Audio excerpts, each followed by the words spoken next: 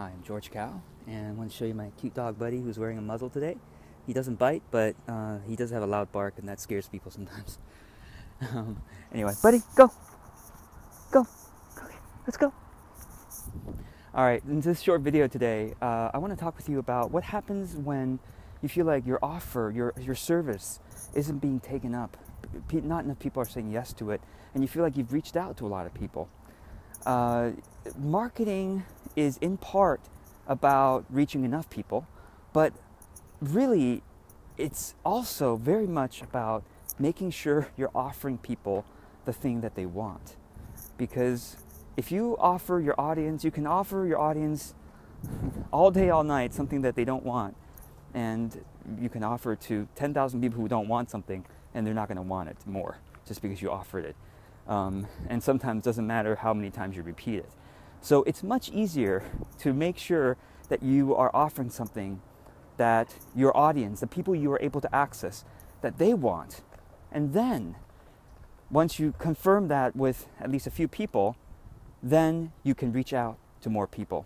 So I'll just give you a very simple, very brief exercise to help you clarify more of that. So one is to gather a group of 5 of your most supportive fans.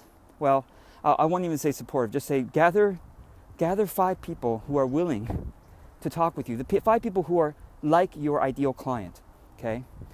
And it doesn't have to be a single call that involves all 5 people at once. You could do this on a one-to-one basis. But talk to 5 people. And what do you talk to them about? You talk to them about what is the problem, or what is the problem that your service can help them solve that they are most excited by, or what is the result, what is the transformational destination that your service can help them reach that they're most excited by. So that's one thing to get clear. The second thing to get clear is what format would they be most excited by for you to deliver it. So maybe, is it a workshop? Are they excited by that? Is it a coaching program? Is it a book? Is it an online course? Ask them and get some clarity on that, okay?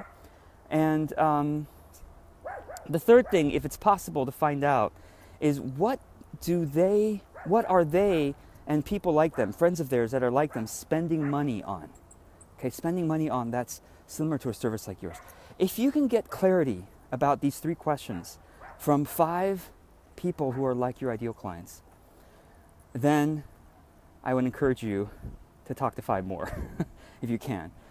Basically, the more you talk to, up to a certain amount, but let's say you could talk to 50 people and you'll get so much more clarity, but just start with 5. And probably with 5, you'll already get clarity on this. So I hope that's helpful. I'm always open to your questions and your comments. And until the next video, I wish you well.